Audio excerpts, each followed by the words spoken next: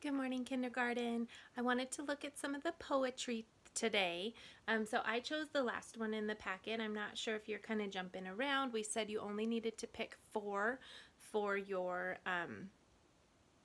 reading this week. There are more than 4. If you want to do all of them, great.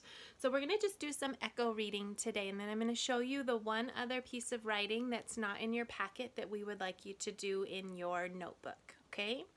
So I'm going to read first, and then you are going to read. This poem has the 2 sight words I can on every line, so that helps us, okay? And this poem is about things that you can find in the spring and the summer. So make sure you're using your picture clues to help you if you get to a word that you might not know. Okay, so my turn. I can find. Your turn. Great, my turn. I can find a butterfly. Your turn. Let's find the butterfly down below. There it is. Oh, this will be so much fun to color when we're done reading. Okay, my turn. Next line. I can find a bee. Your turn. Good. Where's the bee? There it is. Oh, you know what? I found another little butterfly. There's 2. And then the bee. My turn. I can find a ladybug. Where is it? Ooh, that's a big ladybug. My turn. Hiding from me. Your turn. Very good. So what do you think the boy and the girl are doing in this poem? Yeah, they're looking for different bugs to catch, and butterflies, bees, ladybugs. So we're going to read one more time, and we're going to see if we can find the rhyming words. We're not going to stop and look at the picture this time. I can find. Good, my turn. I can find a butterfly. I can find a bee. Your turn. My turn. I can find a ladybug. Hiding from me. Good job. What 2 words did you hear that rhyme at the end of the lines? I heard it. Somebody knew really fast. Yeah, be me. Great job. So what I want you to do is circle those today, or underline whatever you want. I might just underline be me.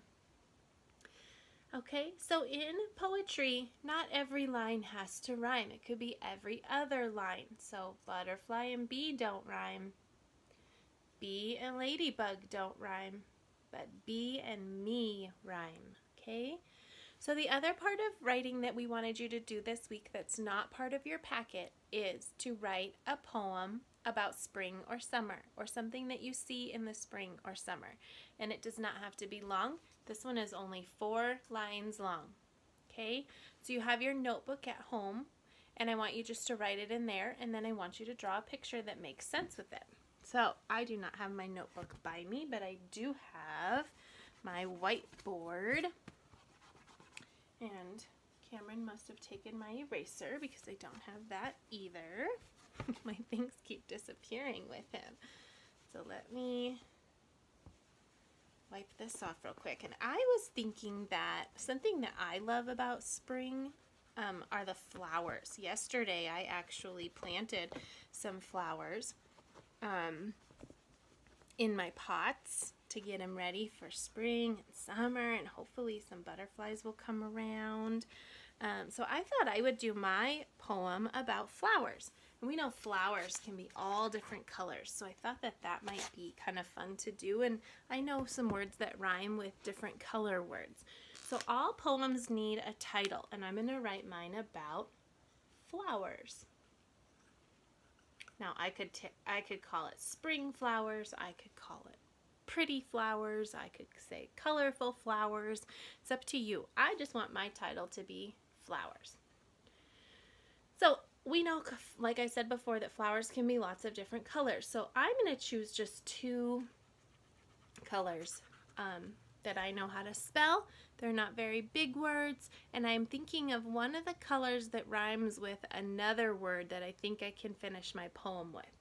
So I might start with flowers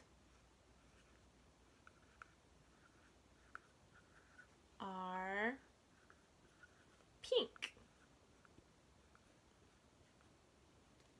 And then I thought I could say flowers are blue. You think you might know what word I'm rhyming with blue?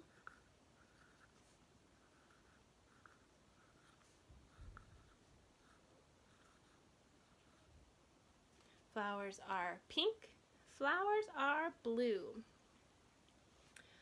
I can pick flowers.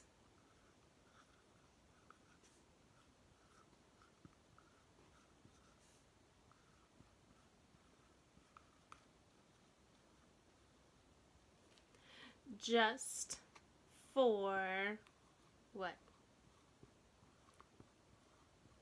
You. Or I could say, I like to pick flowers just for you. It's your poem, whatever you want to do. So I have blue and you that rhyme. Okay? Be creative. You could write your poem about a butterfly. You could write your poem about flowers like I did. You could write your poem about rain or sun or swimming. We love to swim in the spring and summer. Camping. There's all kinds of things, okay? And you just have to write one simple poem, and then you're going to draw a picture to go with it. Okay, guys? Have fun. I can't wait to read these.